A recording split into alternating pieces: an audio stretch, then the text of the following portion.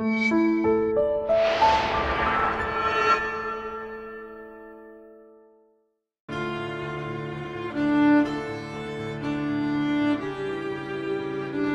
everyone, welcome back to Batmania. I am Captain Logan. And I'm Eric. And it's time to round out the trilogy of DC New 52 based animated Batman movies. It's Batman Bad Blood, the one Eric and I remember enjoying the most out of these, so we'll see what this ends up being like again. But I also don't remember liking it.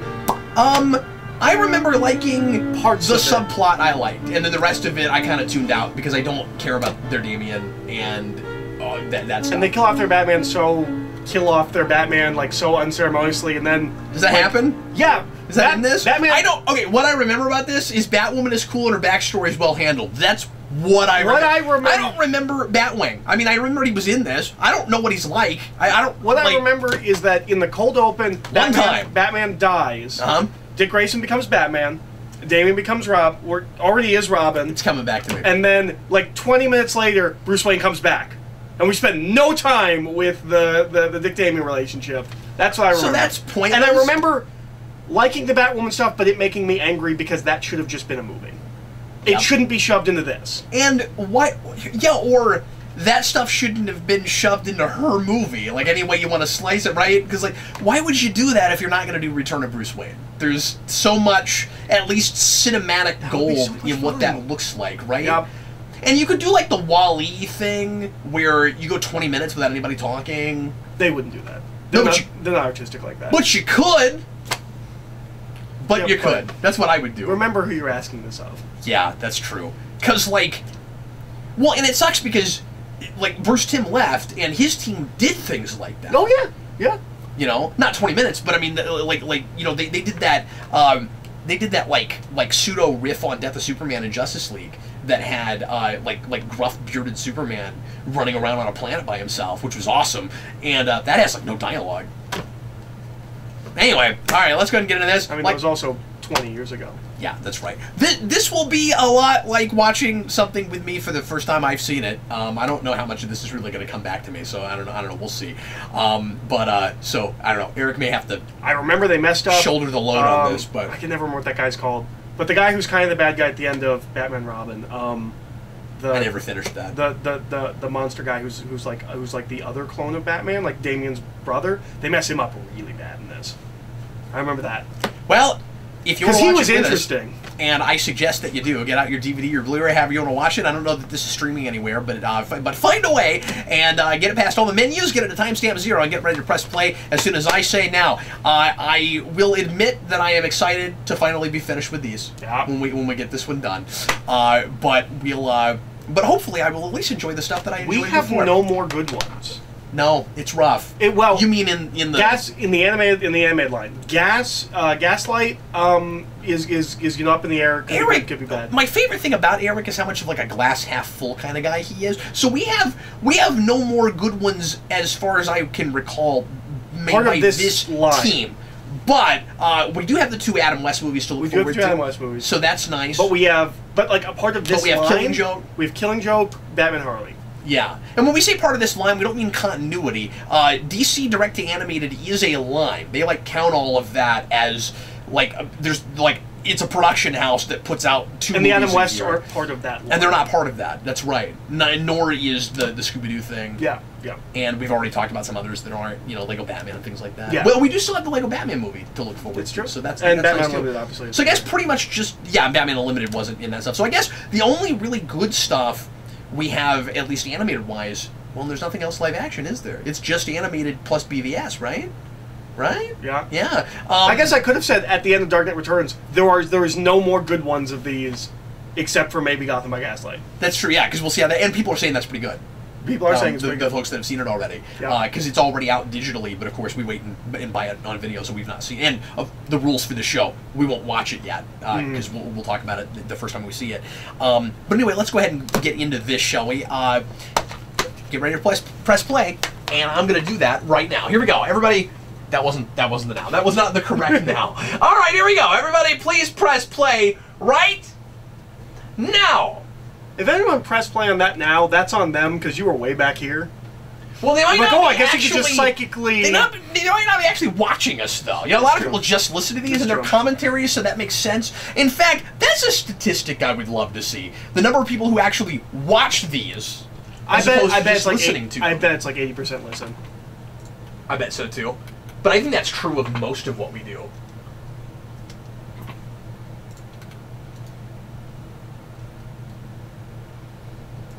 New rival gang.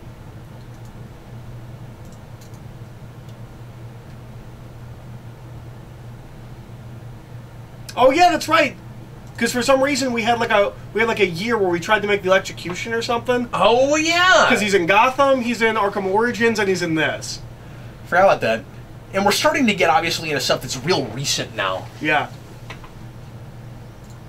Already with still what, 9 movies after this to go. And we also have Killer Moth, who had his renaissance around the first Lego Batman game. He was everywhere for like a year or two, and then we just kind of stopped using him. That joke got old. Yeah, good call. I was fixing volume and stuff. Is Clayface in this scene? I don't think so. I thought I saw Clayface. There's Batwoman. I was gonna say if no, it's not Clayface. Okay, because for a second I was like, how many movies is that in a row with Clayface? The beginning of what should be her movie. Yep. You need to read that Greg Rucka stuff. It's so good. Yeah. It doesn't have an ending, but it's so good. I think I read an issue or 2 years ago. I am in love with those panel layouts. That's my big thing. That's the first time I ever saw J.H. Williams. No, that's not true. And I cried foul real hard when she came back and got her own book, and it didn't look like that anymore. Because I don't care who's drawing it. Batwoman comes with a jagged panel layout. Like, it should always look like that with her. Because I just felt like that was kind of a signature look for her book. But that's how he draws everything. That's a signature of him. Yeah, but that popularized it. Like, that's fair. Because he does that on Batman too. Like he did. He did Batman issues. He did. I thought it was a little different. Does nobody else who draws her come in and use that because it's her thing? No. I thought they did. Man, I'm probably wrong. Well, because there is nothing after Rucka's run until New 52. I'm in uncharted territory for me. This is stuff I don't know that much about. And I never read her New 52 stuff. I kind of was against her being done by anyone that wasn't Rucka. Is Montoya in this? I think we get a brief mention of her, like, at a bar or something. Or do they have, like, a scene or something? Yeah. So there's Firefly and Killer Moth. Or Firebug. I assume he's Killer Moth, because he kind of looks like Killer Moth. Seems like that would be, like, a trio team you could put together in something. This animation is looking better. Yeah. This scene's not bad, and she looks great. I mean, that's pretty much just her design straight up, isn't it? Yeah, that's what she looks like. That's just Batwoman. Like, does she have all the scraps and stuff in the comics? I don't remember. I would think so, because she's a little bit more militaristic. Right, because her dad's a military guy. Who I feel like is not explained at all in this movie, but is in it, but I might be wrong. I'm gonna shoot out everything I know about Batwoman in the first 5 minutes of this movie. Like, her dad's military, she's a lesbian. Like, there's like 3 or 4 things I know about this character, but there he is. Not that much. There's the guy we ruined. Her name's Kate Kane, I know that.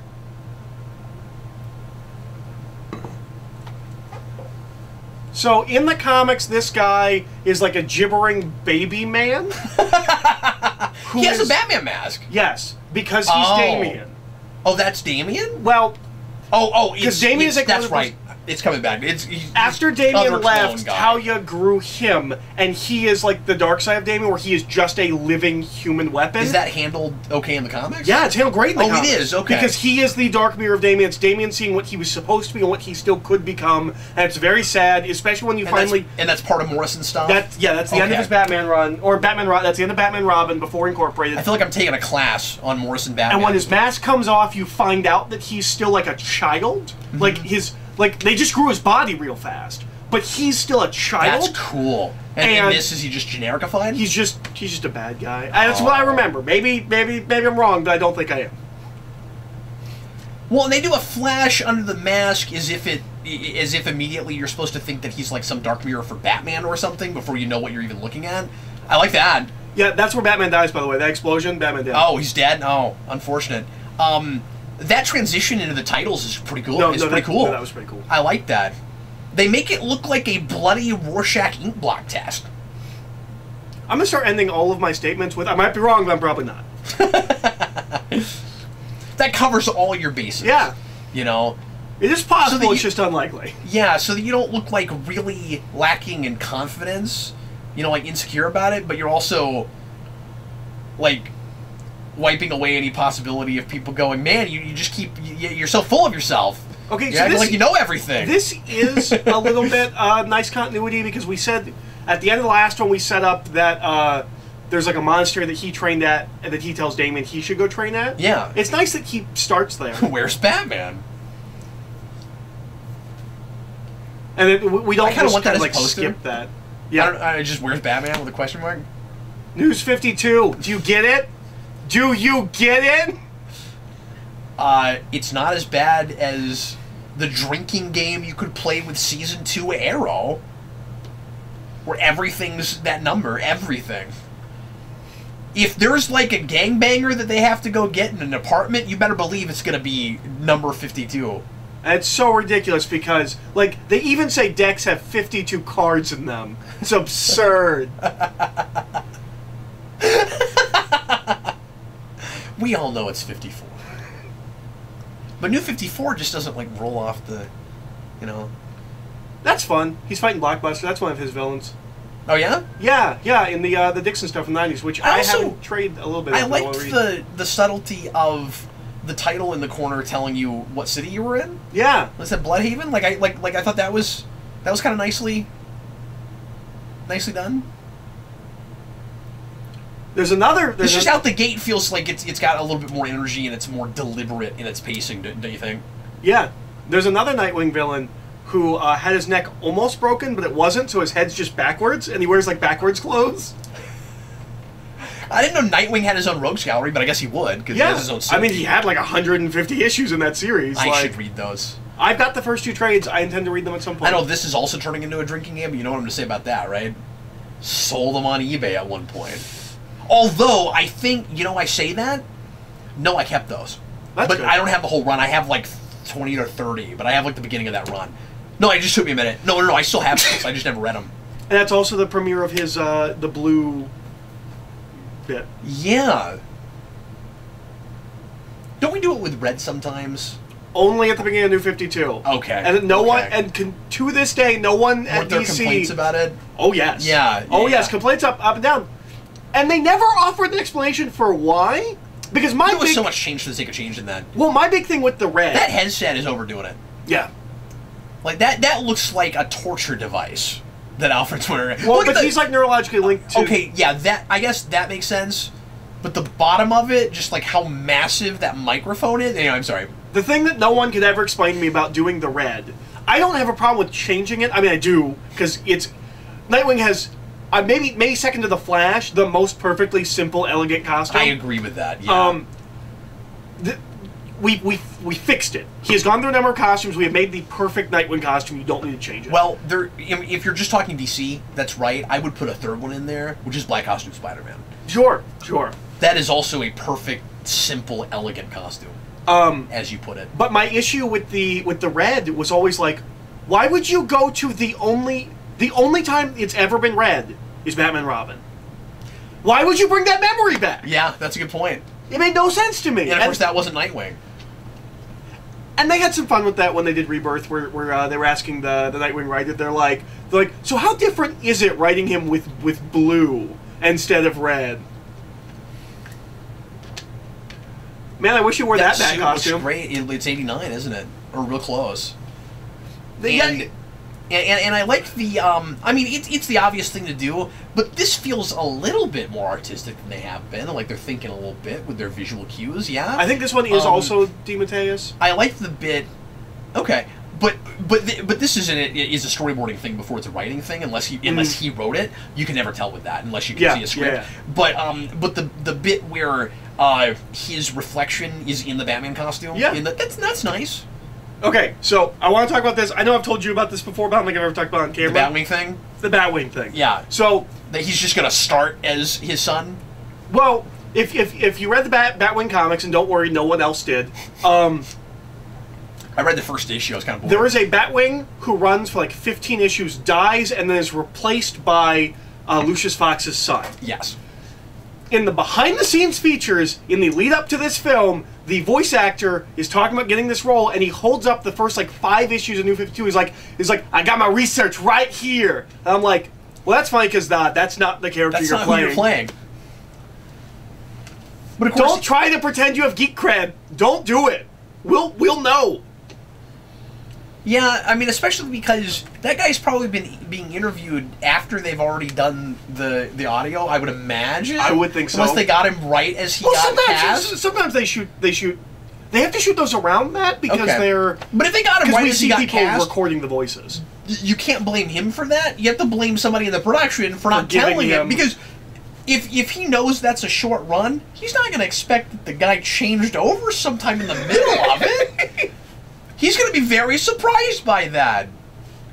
This is a thing that I think can be confusing for people that don't know who Batwoman is, and that Batwoman wears a wig, and so her normal hair looks like that, but she wears a big, long, flowing wig. Yeah. I don't think that's explained. I like it when we do that. That's a Black Canary thing too. Yeah, up until somewhere in the 2000s, or maybe it's somewhere in the late 90s. But that used to be a big thing with her as well. We bring it back in Arrow. Dark hair. If memory serves. Do we? I think maybe we don't. I can't remember. Both the Lance girls have long blonde hair. I guess they do. There's someplace else where I've seen it in more recently in live action. Maybe Smallville did it. Smallville did do it. Did they? Yeah. Okay. Yeah. With the newscaster chick or the radio chick, who just does the grease paint. Yeah, because I mean, obviously they didn't do it in Bird Spray. Yeah. Yeah. No, I like that because that's kind of like, because it's kind of like glasses. I also like that. Like it's a good disguise thing. Well, it's better than glasses actually. Like you buy that more even. I also like that it's also still red hair. For some reason, that seems really smart to me. I don't know why. It's not, is it though? Like it makes a lot more sense if it's a totally different color. But it's like hiding in plain sight. Like if that's a wig, obviously the person underneath of it is not going to also have red hair. Like I feel like it's what's the it's a second guessing sort of thing. When it's reverse psychology. Yeah, it's like reverse psychology. That's a nice looking bat symbol. It is. I like that bat signal a lot. We weren't really. I have that problem too. I do that all the time. I keep calling the emblem a bat signal. I'm like, it's not a signal. No one's shining that on your chest. Is that Black Mask?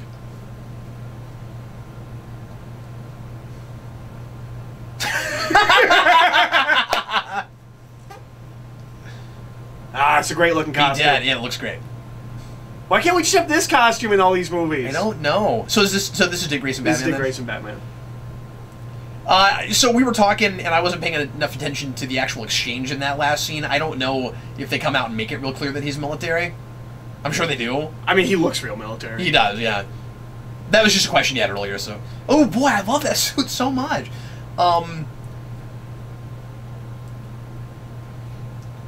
We don't do this kind of suit nearly often enough. Where like it's not armory. It's real classic, but it still looks realistic enough. You know. Yeah. Like, why couldn't you have just been wearing that the whole time? Like I realize that's kind of the Dick Grayson Batman costume, but. Oh, did we just make Black Mask? Maybe so. Or if not, that's hilarious because that's basically what Black Mask is. So I forget, is this more or less what Dick Grayson was wearing, or does he have kind of multiple different bat suits? No, during that era? it's basically this. I thought so, but I was second guessing myself. And then when Bruce comes back, he has a costume similar to this, but it's all black. That's right. I'm excited because we're finally getting the yellow emblem back, which is what it should be. Yeah, I'm probably I sometimes mix things up, of course, going back thinking about the history of all this, but because it's been like 8 years now. But that is the Dark Knight costume, right? What is? When he comes back, that's the Dark Knight costume. Yeah, I think he designs it. I think they said David Finch designed that. Yeah. That cover's gorgeous. It's one of my favorites from that era. Well, why don't you try it, 12-year-old kid? Why don't you do the Batman voice? I'm vengeance. I'm the night. I don't want to... Like, I don't want to just do the, it's not good because it's different, but it's not good because it's different. He should not have been Robin until this point. No, I agree. The whole point is... But that's not because it's different. That's because that it just makes more sense, and he became Robin for no good reason in the first place. You know what looks even worse in CGI? Motorcycles. That's a problem with what we did in that first movie before it's anything. Yeah. And, No, and it's not again, this that's not movie's because fault. it's different. No, I know that's not what you're saying, but my point is, it's not an issue now, it's an ongoing issue. Yes.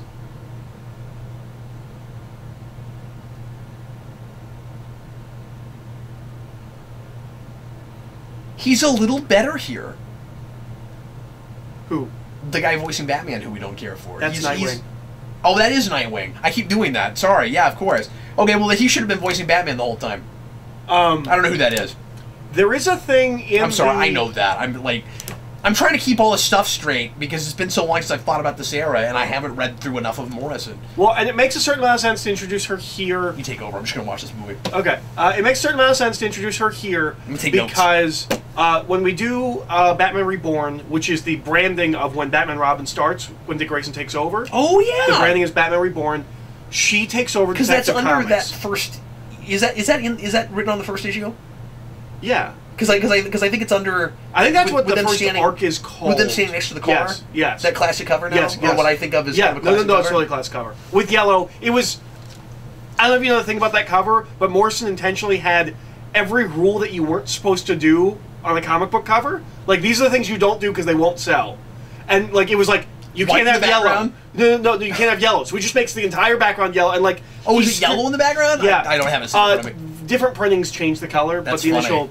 but yeah, no, he just did everything you weren't supposed to do on the cover. But, so, Grucka... And that was like the Grucka. biggest... That was like the biggest comic that year. Yeah.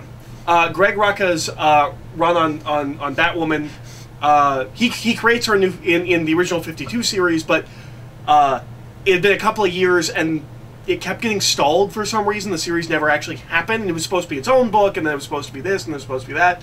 Eventually, he takes over Detective Comics, and it's in this Batman Reborn era. So she is getting her first ongoing, or she's getting her first, comics at the same time that all this is happening. I remember not liking this, if I'm remembering this right, as I'm looking at this dialogue and not really hearing a lot of it.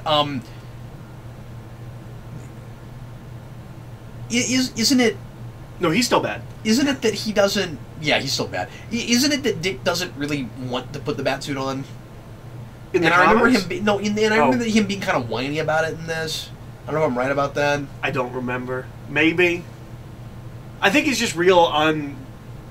But it's not like that in the comics, is it? No. Well, a little, but not bad. But isn't it probably more like... Again, I can't speak to it because I haven't read enough of it, but I remember what I read of it being more of like, I'm not totally sure if I can fill the shoes, yeah, or like... Yeah, it's like that. And also, I'm not sure if I can keep Damien under control. Yeah, exactly. And anyone who puts on the Batsuit should have the fear that they can't fill those shoes, because we have that I'm Batman thing. And, like, there's so much stuff that... not only does it feel like only Bruce Wayne can do, but Bruce likes having the status quo and the reputation of no one can do these things but me. Mm. And so he creates that himself, and then there's this vacuum that's left if he leaves, which is one of the interesting paradoxes with Batman, where he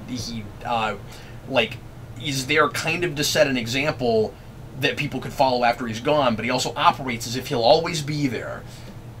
The Heretic is what that guy's name is, so I couldn't think of that big, bulky guy. That's right. That's right. Yeah, I remember that name because I remember you complaining about it when this came out. Also, he's hanging out with Onyx, which is really interesting because she's an early 2000s part of Batman's supporting cast. Okay. There's a whole supporting cast that no one remembers from the early 2000s of Batman. Interesting. There's Onyx, and there's I can never remember the name, but there's other people. You don't remember either. You just remember that they were there. They're in War Games. I've got the trades, and if you read those out of context, you're just like, who are these people? Why is Batman trusting them? That's that thing I looked at and said I want to read, and you were like, yeah. well, have at it. Yeah, no, we're gonna do War Games at some point because Cap wants to read it. You said it was really bad. It's not good. But it might be fun, Dad. Like, it might be fun to tear apart. And everyone hates it, so no one's going to get angry if we tear apart War Games. It's got the Wayne logo from Batman Begins. Yeah. Hey, look, it's got the Lucius Fox from Batman Begins. Well, not in the hair, exactly. I mean, it looks...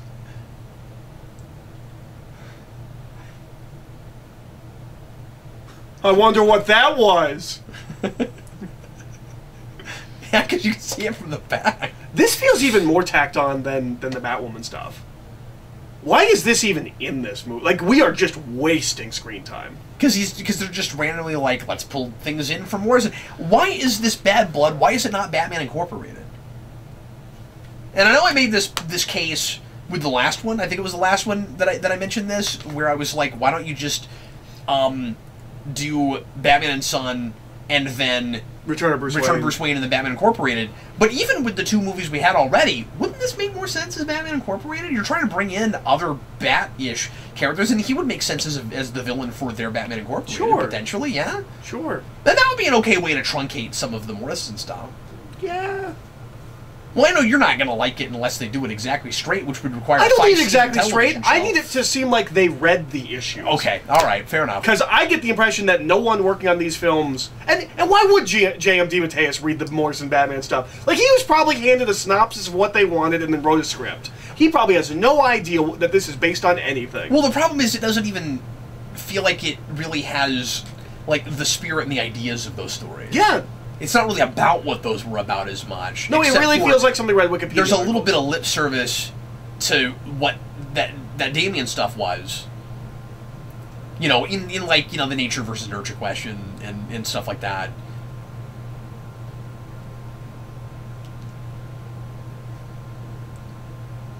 I know that... Like, but it's real surface. I think that's kind of like a typical, like, tough guy villain line, but I kind of like that. Your son becomes a memory. That feels generic, but I don't know. I kind of like it. Your precious armory. Would you get off the precious armory? Would you just make sense in this? Would you just get off? It's a Batman that's known for all his gadgets. The precious armory. That's all of his stuff. Just stop it with the precious. Ah! Who's the walrus guy? Cuckoo Kachu. I don't know. Also, why does that guy only have a lens in one of his glasses? You mean one of the sides of his glasses? Yeah. It's like it's. Is that supposed to be like a real badass kind of thing? Like, ooh, look at me! I only need to see well in one side. Well, is it that he has something special on the lens and the other one actually has a lens in it? But maybe, it sort of looks but like it doesn't? looks like he has sunglasses where he popped the lens out of one side. That feels like a thing you could have made a trend, like a fashion trend, in the future of Back to the Future 2. Okay. You know, like having your pockets on the outside, like people walk around with glasses that have one lens out. Okay, so two things about the scene. One, ooh, that looks great. Is Lucius going to be saved because of the Batwing suit? Because that would be dumb. No, this looks good. Can we just all agree that was amazing? But two, the Heretics line... I don't say that much about these, okay? Like, that was beautiful. Is dumb and doesn't make sense. What does he say? There are no secrets left in this world, except for the ones we take to our grave. Which means there are still secrets in this world. He says it as he stabs Lucius, but I'm not sure what it means. What? Boy, I don't even know how to unpack that. Right? There's no secrets. I feel like I'm doing a crossword puzzle trying to figure that out. Helicopter. There's no secrets, except for the ones we take. There are no secrets in this world anymore. There's any more, like something changed. Yeah, like all of a sudden, all the secrets are except for the ones that we die with. But that would suggest that we have secrets. Right. Well, like if you stayed alive, someone would figure it out. But if you, it's like there are people who know things that you don't know. But those don't count as secrets until you're dead? What I'm gonna go to bed tonight, and I'm gonna wake up in the middle of the night, and I'm gonna realize how profound that line is, right? Like, is it that dumb, or are we not thinking about it right? No. Well, he says it as he stabs Lucius. No answers that way, Wolverine. He says that he stabs Lucius, so it's obviously like you're gonna die, and like whatever you know dies with you. But he says we. He says except for what like we take to our grave, like it's right, a grand. So you make proverbial, yeah, like the royal we. Yeah. Okay. Okay.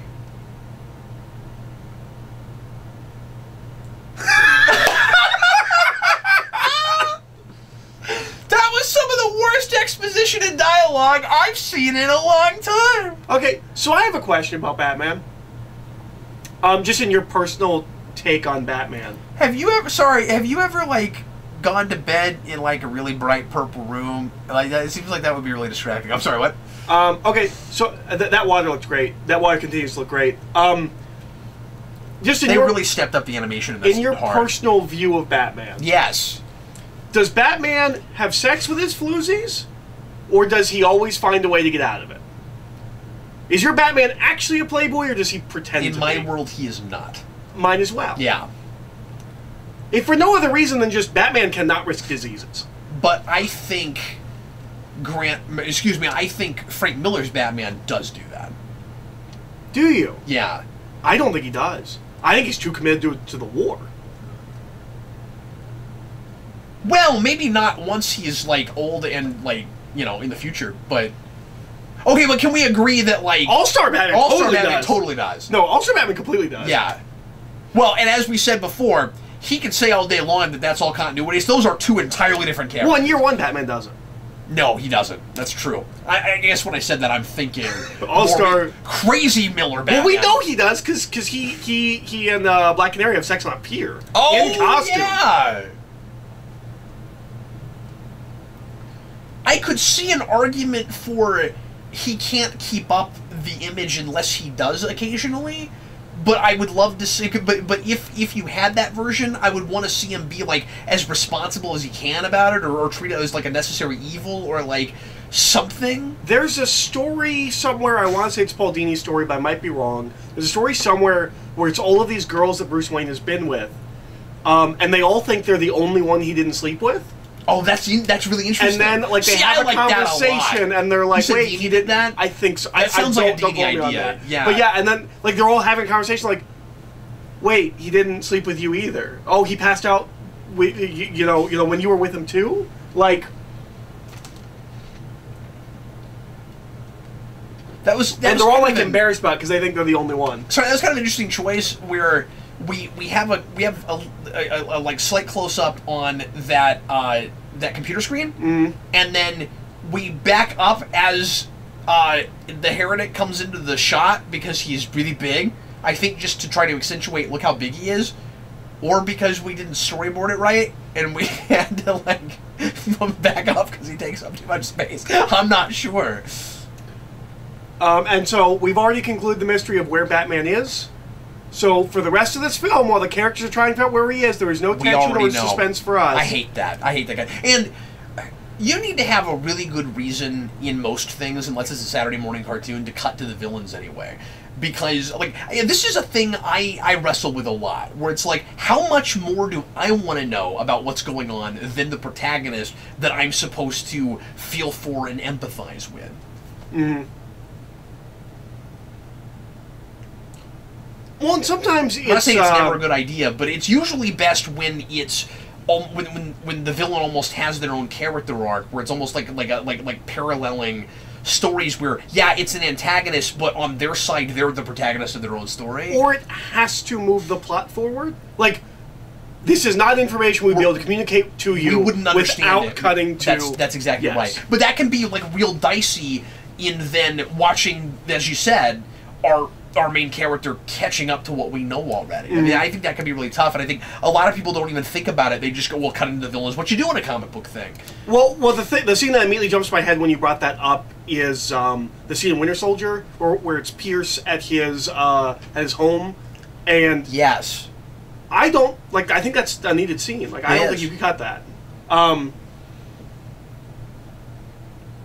But yeah, like, you can cut to the villains if they're just, like, maniacal laughing. Maniacal laugh. And then we'll hold the wall. There she is. Maniacal laugh. Yeah, you remembered that right. She is at a bar.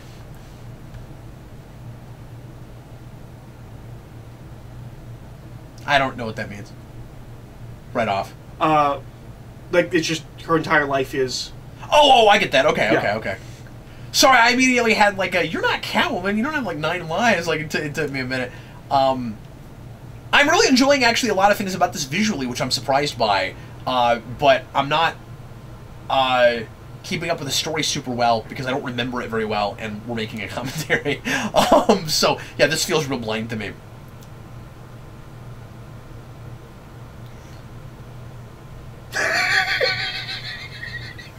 It started with the message was just ellipses. Ellipses. Rooftop access. I like how nonchalant they are about her sexuality. I think that's handled really, really well. I agree completely. One other thing that's going to be interesting is what happens to Batwoman moving forward. Yeah. Because her origin story is deeply rooted in Don't Ask, Don't Tell. Oh. And that's not going to date well. Because like, in 30 years, that yeah. cannot be her origin. We're going to have to come up with a new We've one. gotten rid of that, yeah. Yeah. Interesting. I never thought of that, yeah. It's going to be like Dick Grayson with the circus. You just can't do it anymore. Yeah, but even more so. Like, circus you can get away with in, like, a heightened, like, more traditional, classical, like, world. That's rooted in present-day politics, yeah. Yeah, well, and it starts in present day. Like, I think Don't Ask, Don't Tell is instituted by Clinton, isn't it? I don't remember. I think so. Yeah. So, like, it's These very rooted in a very specific period of time. Which is one of those real kind of dicey things again, where you know at the time it's kind of okay that it's so timely, but then if you're stuck with it in a continuity that continues to move forward, well, it's also one of those... that was like last Wednesday as opposed to 20 years ago when we did, or 10 years ago when we did it last. Well, and I'm sure when you make that, it feels like I want this to change, but it feels like it's never going to change. So like when you're writing that origin, it doesn't feel like, well, and tomorrow we're going to change this. And it was like 5 years later. And if that's something you care about, then that's a good problem to have. Yeah, absolutely, certainly.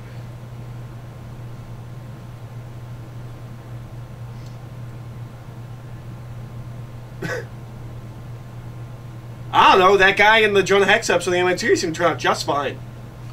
I've never heard, and like I'm sure this is the Alfred we had before, or maybe it's not. I don't remember, but like I wasn't paying that much attention to his voice.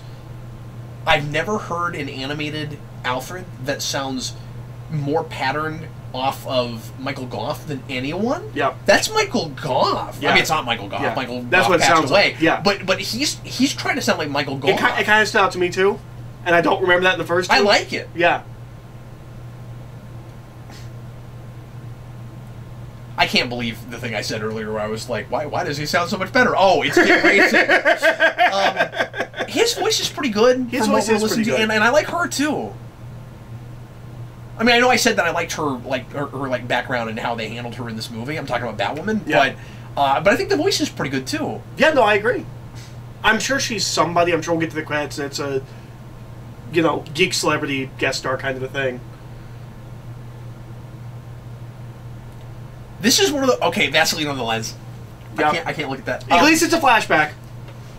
Right, but if they do it any place other than this, then that's annoying. But they haven't done it yet. I mean, this... You're right. This works okay for a flashback. Yep. No, actually, that's a good choice. You've got, like, the slight haze, but it's, like...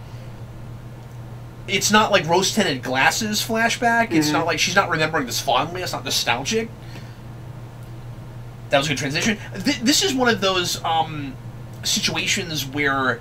I was going to say this during that fight, where I'm actually not 100% sure that Batman was needed there. She actually might have won that.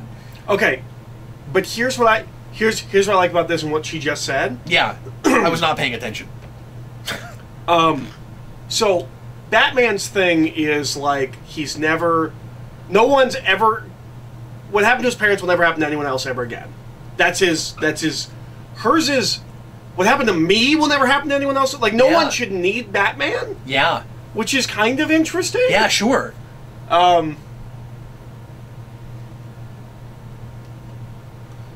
It's a very different motivation. No, more modern motivation. No, absolutely, because that would inherently make her about other people being totally independent and her helping to facilitate that, as opposed to Batman, who kind of makes himself responsible for everyone's well-being. Mm-hmm.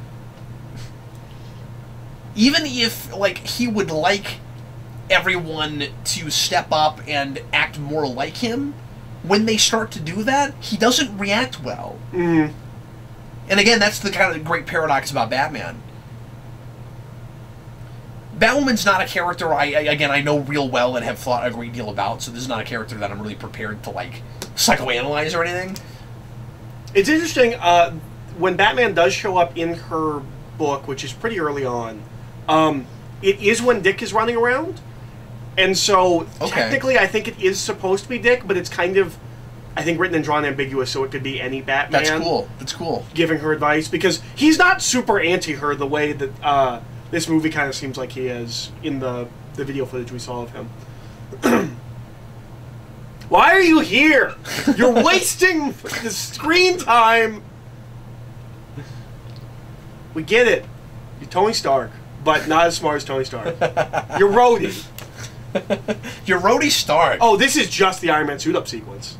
Like, look at that. Like, even the arm things. Like, that's... Yeah, and we're doing heavy metal music. The heavy metal music. That's what I was going to say, yeah. We were trying to tell you that he is Bat Iron Man. Except, you know what's really silly? He couldn't put his own gloves on. They're just gloves. They're not, like, Iron Man gloves. They're just gloves. And it's not as cool because he didn't make it. Yeah, that's fair. Although I want to say... He's got an arc reactor. His bat symbol. Yep. But I want to say this looks a little bit better than it did in the comics. I remember thinking the costume in the comics looked really bad. But I haven't seen it in however long it's been since the beginning of 52. I like that their Dick smiles in the batsuit. Yeah. Because that's always weird and unnerving in a world where you're used to Batman not smiling. And that's also a thing in the Batman and Son stuff. Or Batman and Robin stuff. Is he's a smiley Batman. Because he's Dick Grayson. He's a smiley guy. Yeah, exactly. That's the thing I really like in Young Justice, that whenever Robin is using the shadows, he laughs like the shadow to freak people out. I love that. But and laugh at me if you want to. It took me. I've been watching the Young Justice. I promise I won't spend this whole time talking about that. But it took me a few episodes to realize he was Dick and not Tim. Oh, like I didn't get that right away. No, that's fair. I'm not used to us ever doing that. Children can be cruel. And you will also yep.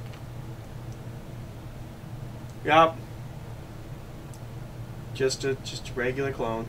Yeah, see, it doesn't play like a big surprise like what the reveal like it should. It's just a plot point. Yeah. We had issues with the first movie for that kind of thing. This is the first time in this that's irritating. We also haven't built a mystery around it. No. In the way that, like, well, for that's years true. In the comics, there was a big question of, is he actually Batman's son? Yeah. Here we knew from the beginning, right? Yeah, and Batman almost wasn't immediately remotely surprised about it. He just shows up, and Batman's like, all right, I guess I gotta deal with this now. I remember that night. It was a rough night. Oh, I see what you're saying. Yeah. I thought you meant the night we had to watch it, where you're like, no. We had flashbacks to us having to do that commentary. No!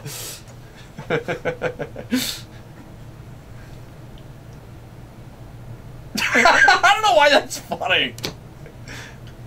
It's just the way you spell it out. I don't know. You're 12, so you must be dumb. There and in here. That's Damien. That's what Damien would do. I like using Mad Hatter for this, kind of.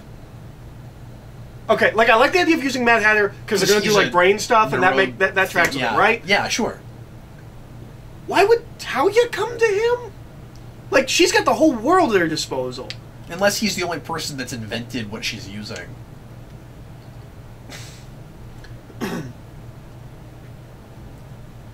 Suffer like G did?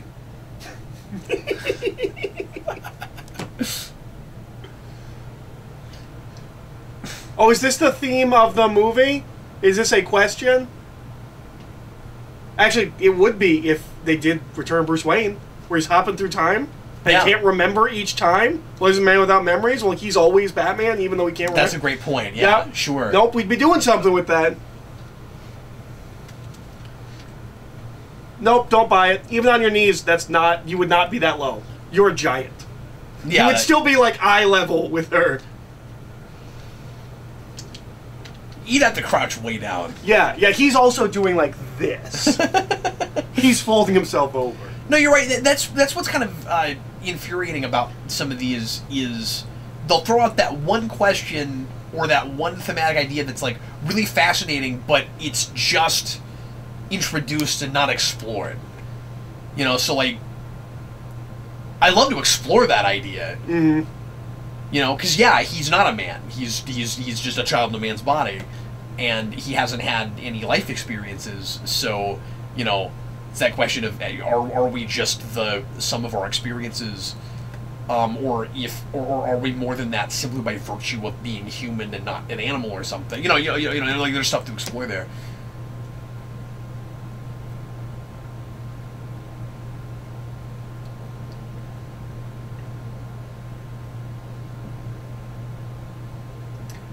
This is a question I keep meaning to bring up because it's in like every Batman movie. Guns bad, missiles fine. Missiles are all right. Yep. Bombs are okay. Yeah, bombs are okay. But I get the idea. I want to talk. I want these things sometimes to talk more about. But I actually like that idea a lot. Because it's just the psychology of it is the symbol of the gun. Exactly. Yeah. But what's weird about the bombs and the missiles. It's not just artillery, right? It's if I shoot a man at point blank range, I become the people I'm trying to fight. But he's anti-killing, and so the missiles and like I guess most of the time Batman's real specific about not killing people with those. Like he's only used them to get rid of like stuff in his way and whatnot. But I wouldn't risk a missile. We keep talking about our personal Batman versus other Batmans. Yeah. I think my personal Batman is it's funny to talk about it like that because I can't think of like one story that perfectly encapsulates exactly my personal Batman. You know, we talk about that a lot. Yeah. But I guess the way I see Batman, it's this total like psychological hang up, almost to the point of being like psychosis, where he would not lose his mind if he even was forced to kill someone for the greater good, as long as it wasn't with a handgun. I kind of see him like that. You know, he doesn't lose it if he likes to, if he like has to let the bad guy go from a high place or something. You know, and like you can argue, well, he didn't kill him. He tried to save him. He couldn't do anything about it. But like, if he uses a bomb or a missile and there's like someone that gets in the way and dies or something, like he wasn't intending to kill them, that would be different than if he fired a gun and someone jumped in the way. That's kind of how I see Batman. And remember, it's about him before it's about anyone else. He doesn't have a problem with Jim Gordon using a gun. Yeah. Well, yeah, he's a police officer, and that's what they do. Yeah. And I also like that is an argument of part of why why Bruce Wayne wouldn't be a police officer. It's not just because of the line that he has to be able to cross farther than the police do in order to do his job, or he's a necessary evil. It's the fact that he would be forced to carry a gun. Yeah. So I kind of like that idea that like he's afraid he would cross the line if he goes with the people who never cross it. Well, it's also why in the original Earth 2, it makes sense that Dick Grayson can become a cop. I think Dick Grayson becomes a cop in the Nightwing comics, too. Dick Grayson can be a cop, because his parents weren't killed with a gun. Yeah, sure, absolutely. Really, he would never use acid. He would absolutely never use acid, specifically on rope. He would never do that. That's real specific. I just feel like that wouldn't come up a lot. I actually think it could with the Batman thing. Like, I want there to be a scene where Batman's like, drop a Joker in acid. I need you to this like sulfuric acid to like burn these ropes. He's like, I can't do that. That's the one thing. I vowed to my parents I would never burn ropes with acid.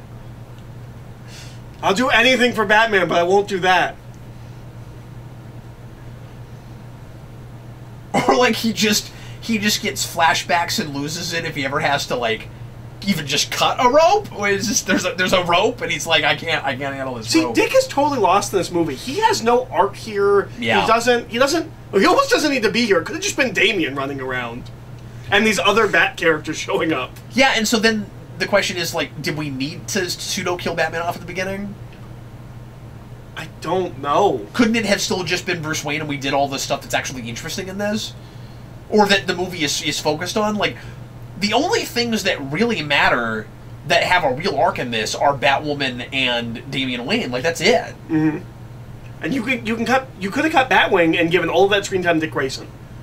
These other have him deal with the mantle and stuff. And this always drives me. And Damian. These other things are just here for the sake of representation of stuff in comics that they really want to see visualized. That's it, right? Yep. So it's like, well, we wanted to do Batwing because we wanted to represent stuff in the Batman Incorporated era, I guess. Or we wanted to do like another sidekick type character. Because like, what is he doing? What? This is 89, isn't it? That's 89, right? That's or Indiana Jones. Okay, but 89 probably ripped that off. Indiana Jones to some degree. I never thought of that. But like that's. But like we're in a real old building, and like it's like the guy who gets hit with the bell at the end of 89. Oh, that guy? Yeah. Oh, I was thinking the guy in the alley that does that. Well, that's there too. But remember, there's the guy that's about to come after Batman. He's like, "Wah!" and then the bell just drops on him. Oh no, I think that's way more Indiana Jones. Where Indiana Jones is the guy with the is it a whip? It's swords. He's also got swords, and Indiana Jones just shoots him. Yeah, no, or also Ninja Turtles with the because what I immediately thought when he started doing his like breakdancing martial arts. Right, but did Batman cause it? No, it just fell on him. That's my point. So I guess it's not as much like what you're talking about because Indiana Jones pulls out the gun. That's what I'm talking about. Because the thing like that in 89, Batman just hits in the face. He's just like, and you're done.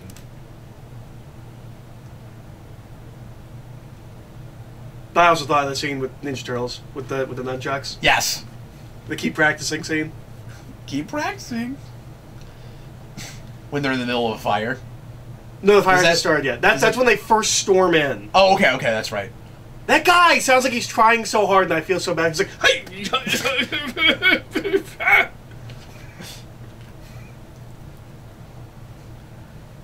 It's like Michelangelo's... Oh, no, they're all dead! It's like Michelangelo's personal devil went down to Georgia.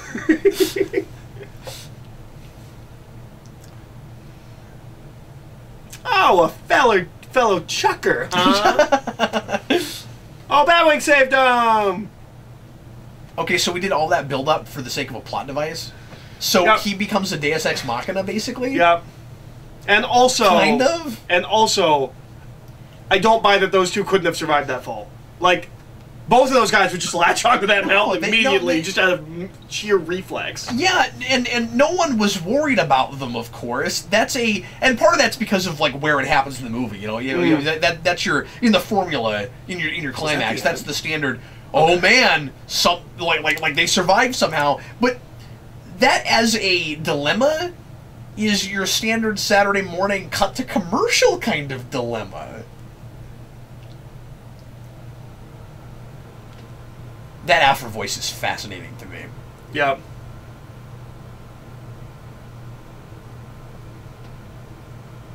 We can look this up, but I still don't know if that's the same voice from the first two movies. I don't know either. It didn't stand out to me in the first two movies.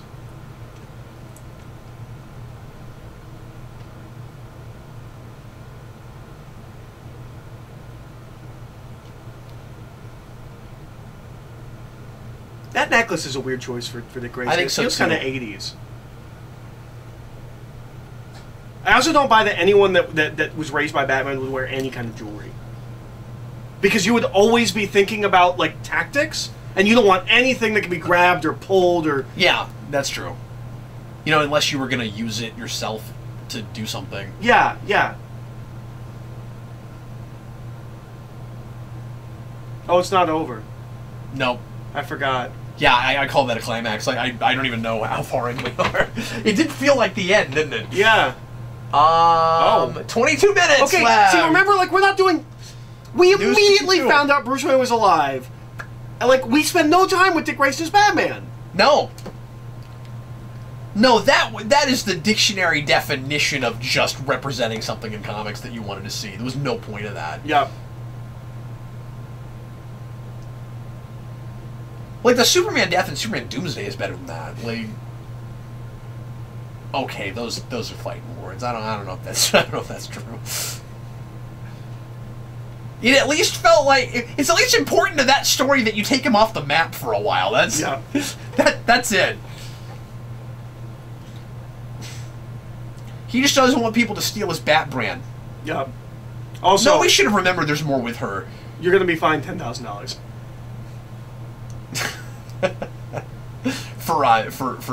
For using Bat. Copyright infringement? Yeah. For stealing intellectual property?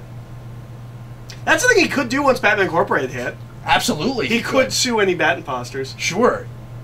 Which would be really funny because it would be legally Bruce Wayne suing. Yep. Now, you know how I feel about that whole thing. Like, Batman Incorporated has never made any sense to me. And I never got that. I always felt like Morrison was better than that. I like how he deals with it. I don't like how it starts, though. Just that press conference is preposterous to me. That people don't immediately go, okay, he must be Bruce Wayne. And then the problem is, even to this day, because that's all still canon, it ever comes out in the public that he's Batman, no one's surprised at that point. You know, there's no mystery in it. There's no yeah, it just wouldn't blow anybody's minds. Mm-hmm. I guess you can call it like a hiding in plain sight thing, I guess. I don't know. Well, that's kind of what it is. And he goes online and actually, like, posts as different people, adding, like, conspiracy theories. Like, like, the idea of Bruce Wayne being Batman, I just felt like he spins and kind of plays as, like, a crazy conspiracy theory. I thought we called way too much attention to it.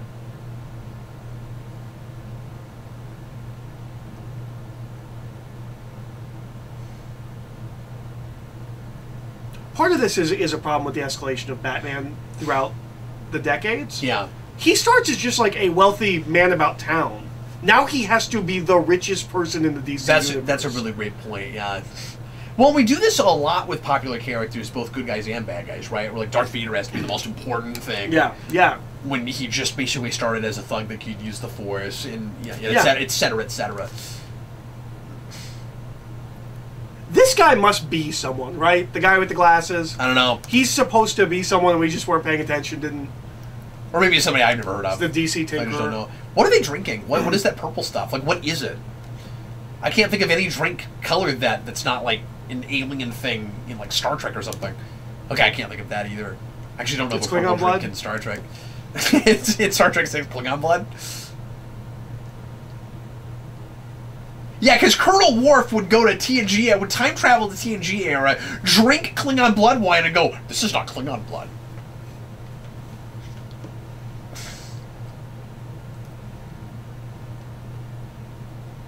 Was Mad Hatter the secret villain this whole movie? That's kind of cool. Mad Hatter never gets any. Well, I don't know if he had his own plan, did he? Or is he still just working I'm for not Talia? sure. Because they stopped Talia and the Heretic. Well, Talia killed the Heretic. I don't know why he was in this movie. Yeah, it's weird that you have more movie after that, which is, I guess, why I forgot we had more movie after that. This is like 3 movies. Yep. You know what, though? We said incremental progress. This whole thing is still head and shoulders above the first 2, I think. No, I agree. That looked like a Mario tube in the background. Like you could go into the Mushroom Kingdom. Oh, just the way it was shot. Like, well, I was so excited when I thought it was over. I was like, wow, that went by really fast. Now we can move on to other things. Yeah, oh, so disappointing. We'll bring this up later on in Mania, and you'll be like, I remember that night. I remember when this hour and 15-minute movie felt like a 2-hour movie. Get out of here, Batwing. No one wants you. I'm sure there's fun names hidden in there. Something McDowell. So an Alicia something. Yeah. Harley Quinn. Daniel. We gotta read backwards. Oh man, my favorite character. My favorite Batman character, Daniel. I'm sure there's a Daniel someone in Batman. Daniel Wayne, Batman's son, the one this movie's about. Batman's stepson.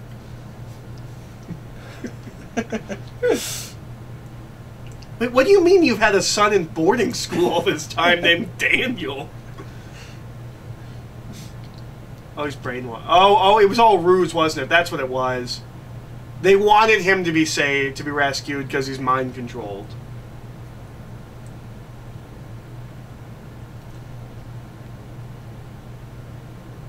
Yeah, I couldn't remember if there was some kind of like big twist in this or something. But we knew he was like not himself when he came back, but I didn't remember that it was all part of the plan. Yeah, the plan.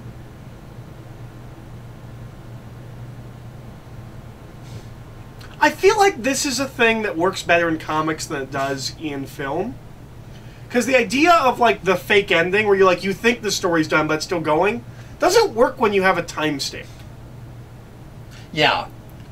And really doesn't work when you're like, thank God it's almost over. You're not necessarily looking at the timestamp. Like, I don't think most people, watch these things on their computers and are looking at a timestamp. But you're aware of the passage of time, whereas if you're reading month to month and it feels like the story's over, and the next issue or at the end of the issue you're like, oh! Yeah, because you don't actually know how long the story is. Yeah. Yeah, you're right, especially if you're reading in singles. It's different in trades, because you're like, well, I've still got 3 chapters left. Yeah.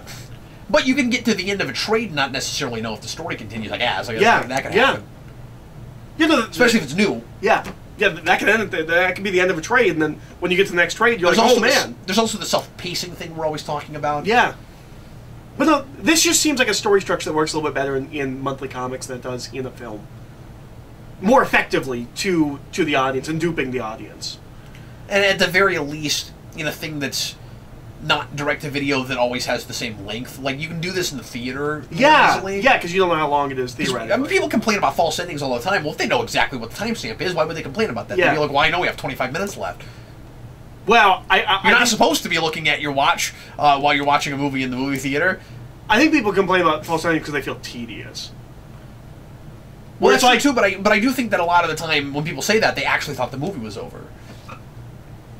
Well, and I think most of the time when we complain about false endings in that kind of a thing, it's like, I was ready for the movie to be over. We thought that with the latest Star Wars movie. I mean, like. Yeah, but I don't complain about the false ending in Dark Knight. No, I know that, but my point is, I don't think people are like looking at their watches like academically, going, okay, I know there's 20 more minutes, but this ending, this feels like an ending. I think the issue is, like with The Last Jedi, is. And I was ready for this movie to be over. Well, that's fair, yeah. Which is what I'm having with this, kind of, where I'm like, oh yeah, no, that was real fast, that wasn't so bad. Oh, it's still going. But that was a risk in Dark Knight for anybody that wasn't as taken with it as we were. Absolutely, but everyone, and most people are, and also there's the fact that people are kind of used to the 3-act structure. Mm-hmm. And I mean, something I'll give Last Jedi is it's really unpredictable as far as that pacing goes. I mean, as far as that structure goes, right? Because it's not, your real traditional 3-act structure. Exactly. I mean, you can break it down. No, it's like a 19-act structure. Yeah. No, it is. And even some folks that like it, I've heard say, no, it's like a whole trilogy in one movie.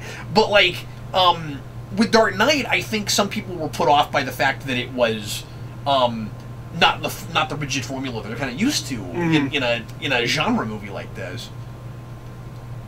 Oh, now it's going down, Eric. This would mean something if we spent time with Dick Grayson as Batman and he was dealing with like overcoming like that he's not as good as Batman, he could never be as good as Batman. Now he's facing that in a literal physical form. If you talked in that sarcastic robot voice like an entire commentary, I would love to see the stats on how many people we lost throughout it. You're like, and then here comes Batman, and this is the part that means nothing because of the things earlier that were not set up correctly. And like just the entire time you talk like that. Look, Nightwing is pulling out his sticks. That for Rises. That would have been the thing that lost subscribers. Yeah, that would have been. That might have been the end of your tenure on the Geekvolution. Maybe so. Maybe so.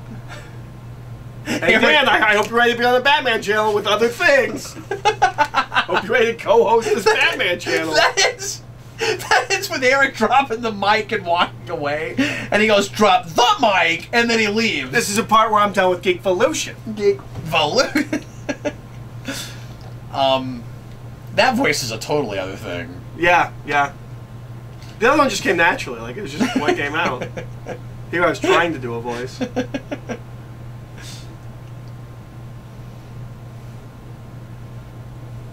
Oh no, Bruce Wayne's satellite that they made for all of us is now attacking us. Who could have foreseen this? Also, was he working on that before they brainwashed him, or did he whip that up in, like, a night?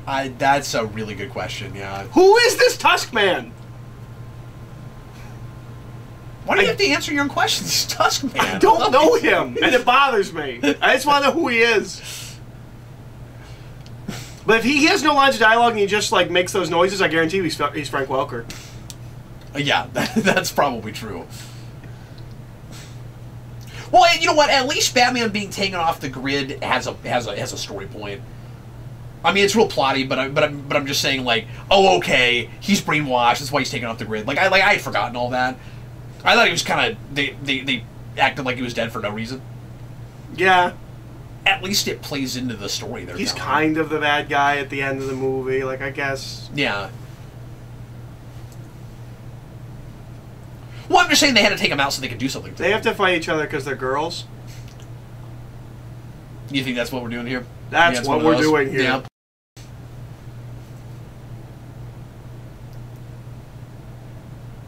I think at least they're actually fighting. We're not doing the thing where, like, they're slapping each other, like, pulling hair. Like, they're really fighting. But it kind of makes me wonder, I'm like, do we just bring Batwoman in so that somebody had to fight Talia? Like, we know Nightwing's going to fight, is going to fight Batman, yeah. Damian's going to do this, somebody's got to fight Talia. Is it Batwoman?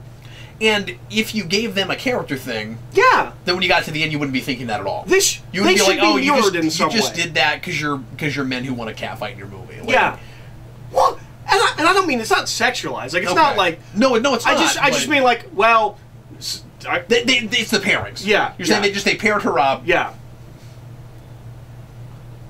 No, and you're right. It's disingenuous to think they're thinking catfight. That isn't what that is. No, you're absolutely right. But it does seem like I thought that was your point. No, I just meant well, the girls have to fight. Like, I mean, I guess a little bit, but it's not animated like that at the very least. No, you're right. You're right. It's definitely not a sexualized thing. It's just, well,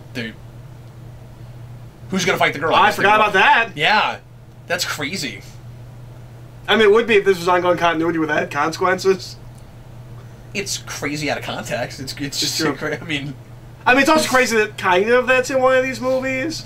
But after if you did like those last time on X-Men videos for these or for that like then you'd be like, oh my god, that's crazy. No, it'd be crazy if you did that for Batman the Animated Series and you just snuck that one in. Yeah. Last time on Batman. It's like, I don't remember that in Batman the Animated Series. I want to try my hand at some of those videos. They're just clip show, totally out of context videos. I think that's so much fun. And this is why he's here. I mean, some of my favorites of those were Shades of Nights videos, and I almost don't want to do it because Shades was so good at it, but it's been a long time. I don't think he's done those in a long time, but this is kind of dragging, isn't it? The physics there didn't make sense to me. He lost his thing upwards, but then it rolled to him. I guess it's stairs, but that seemed weird. No, this is drag. Also, this is cribbing real hard from Winter Soldier, right? Like, oh, good call. Yeah, this feels real Winter Soldier, and it's the year after, isn't it? Like, maybe they're not thinking that, but it feels Winter Soldier. It was Winter Soldier 2014. Because, like, he's Winter Soldier. No, this is 2 years after that. Yeah. So, yeah. So they had the time. Yeah. So we did Batman versus Robin last movie, so this has to be Batman versus Nightwing. Oh, okay. I won't. What? He says Bruce Dalton. I was like, oh, okay. All right. Well, if we known it was going to be that easy, we could have finished this movie 20 minutes ago. Hey, where were you in Rises? He has a... Good. Did you hear what Damian said? He shows up, he's like, this has nothing to do with the war my grandfather started. This is just about control. Yeah, that's hilarious.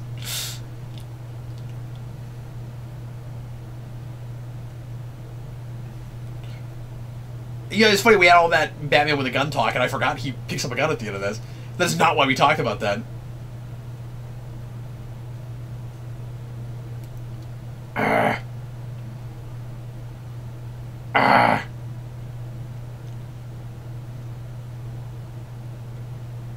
Like I said, I am glad that we have some better voiceover in this movie. Ah. You're the most generic Batman I've ever known, but, Oh. Now, that would be a twist. That would. I don't remember any of this, do you? No. I was probably so checked out by the time we got to this point, because that's what I am right now.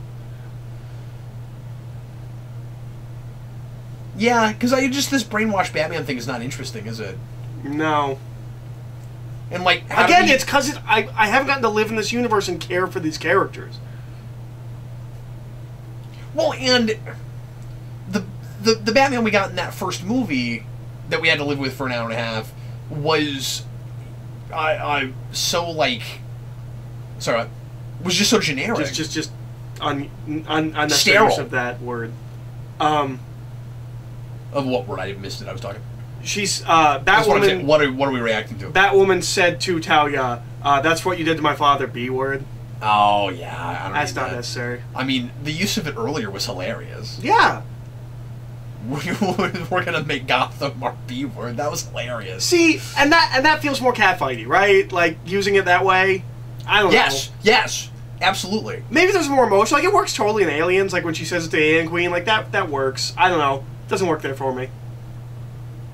Well, it feels almost like obligatory, or there's a quota for it or something. Yeah. Because of the sheer if number a girl of fights a girl, one of them has to call the other. But that's not one. what I mean. We have to have some obligatory use of that word in a lot of these.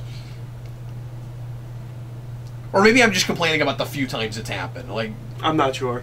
But I for whatever reason, I have reacted a lot of the time we've heard that word. And it's not because I'm a prude and I can't handle profanity. It's just, it's felt really forced a lot. Which is characters that don't even seem like they would use that word. Or in that context. She's such a weird pick for this movie. And it doesn't sound as hardcore as they pretend like it is. I think that's really the thing. Like, that's a word you can use on television. Like, mm-hmm.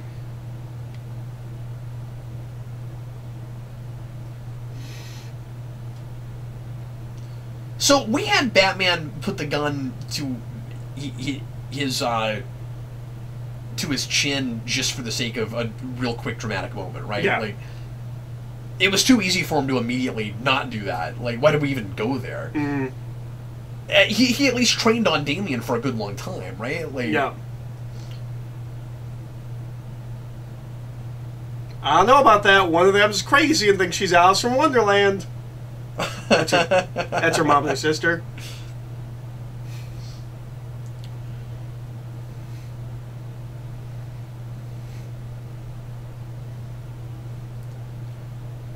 That's weird. I don't feel like they know each other well enough for that. Yeah. Did they even go on a date? Yeah, I'm with you. We were talking a lot in some other commentary, or in some other commentary. I think it might have been one of these where you said they were cribbing in the score from Dark Knight real hard, and I wasn't with you, but in this score everywhere. Mm-hmm. And it's like some of the pacing of certain tense like chase scenes, or like not chase scenes, but like investigation scenes, or like we're gonna sneak around this corner or whatever. Like and just the way some of the stuff is shot. You know what else makes just, like not even pretending like it's not just straight up Nolan. Batwing feel like he's just arbitrarily thrown in here? He has no like real interactions with these characters. With the other Batwoman feels like she's part of the story because her and Nightwing have like a thing. Yeah. He doesn't have a character dynamic with them. No, he just shows up and saves them, and then flies next to the Batwing.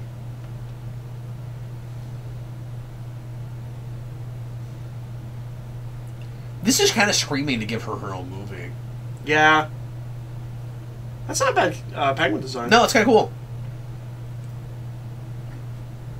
No, your line is, "This will not take all 5 of us." And this is a pilot for a show we'll never make. It's a triple pilot. These 3 movies. Yeah, I'm with you. I do love that bat symbol. It's really cool. Yeah, and here's this setting up what we're never gonna. Oh pay off yeah, at. I thought this was an after credit scene. I did too.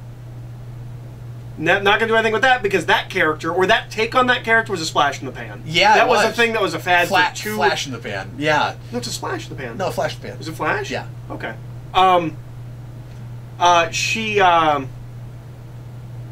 like she was real big for like 2 years, and then it just kind of dropped off. Was it even that No long? one, maybe not. Maybe Oh, like I forgot 8 that was years. Yvonne Strahovski. Well, that's why that voice was pretty good. And there's Baccarat again. Because she's Talia. That's right. That's right. But yeah, no. That iteration of Batgirl being really popular lasted for all of maybe a year, if not 2. Have you heard anyone talk about, was it Batgirl and the Birds of Prey? Or the Batgirl book? I read, is it that costume? Yeah. I read the first few issues of Batgirl and the Birds of Prey. It was alright. How was that? Well, I'm sorry, you just said. It was Sorry, alright. I'm looking for Alfred. It's James Garnett? I mean, I didn't expect to know the voice. I'm just saying it was somebody doing that. Like, I didn't expect to know the voice. I'm not saying it's bad. I'm just saying. No, I know you're not. It's not. It's not. Yeah. Like that was very clearly a fad. They will not make that movie now. Right. Like maybe when they did that, they were like, everyone's talking about this version of Barbara Gordon. Maybe we could do something with that. They beat themselves really hard, and it's not just that like 10 years from now, that's not gonna. Nobody's gonna care about that. It's that like next Thursday, nobody's gonna care about that. You know. And it feels really tacked on and weird. Like, okay, so like, the Penguin shows up, and all 5 of them are gonna go after the Penguin, and there's this Batgirl waiting in the wings. Like, it's really random. Yeah. Like, why now? What was it about this adventure that made her finally decide to put on a suit? Like, when because 2 new random Bat people showed up. Yeah, they're like there's nothing about that screams, oh, Bat people will start coming out of the woodwork. Batman will just let anyone hang out with him, I guess. Me too. Yeah, is it even public? And what does it mean to anyone that's a normal... I guess it would be. I guess people would know about it. About, yeah. All these Bat people, yeah. But, now, that works if you do Incorporated. Yeah. If the movie was Incorporated and she shows up at the end, it's like, yeah, there's like these Bat teams forming, and yeah. But like, what does that scene play as to like a normal audience member? To 85% of the people that watched this. Yeah, because most people, like, let's be honest, most people saw this movie, if not comic book fans saw this movie, got to the end and was like, but we already have a Batgirl. Right? Like, I think that's going to be the right reaction. Yeah, sure. Or they, like, saw the cover in the news or something, and they were like, oh yeah, that's right, that Batgirl, because like you said, people were all about her for 5 seconds. Yeah. Well, we finished them. We got did it. all the 52 Batman movies finished, and so That's kind of classy too. Yeah, they've opened with those. No, I like that a lot. That's what they went to after the shadowy one that we like a lot. But that one's good too. Yeah, that one's good too. So next movie is BVS, right? Pretty sure. Pretty sure. Let me make sure. Yeah, because Killing Joke was right after that, right? Yes. And then Return of the Caped Crusaders is right after that. Yeah. So there we go. Batman vs Superman next time. That will be wild. BVS DOJ. Yeah, yes, indeedy do. So Eric and I are gonna do a commentary on the extended cut, and Sarah's gonna watch it for the first time. So join us for that. And in the meantime, or join us watching that for the first time, but also the first time she'll be on the show, which is weird because she did some of the Marvel ones with us. She only did one of them, didn't she? Did she only do Civil War? No, she sat with us through a couple others. Okay. I think she was there for Ghost Rider. Yeah, she was there for Ghost There were a Rider. couple others that she was there for. Yeah. Where it was just a movie that she thought would be fun to sit through. Yeah. She doesn't necessarily feel the need to interject much. She'll just hang out with us and watch it. But it will be fun to see her facial expressions, if nothing else. I'm sure. Hopefully, she'll interject. And anytime she starts to even begin to say anything, we should just totally lay out. And let her react to that movie. But anyway, folks, we sure appreciate you. Thanks a lot for watching, and we will see you again tomorrow. I am Captain Logan. And I'm Eric. See you, folks.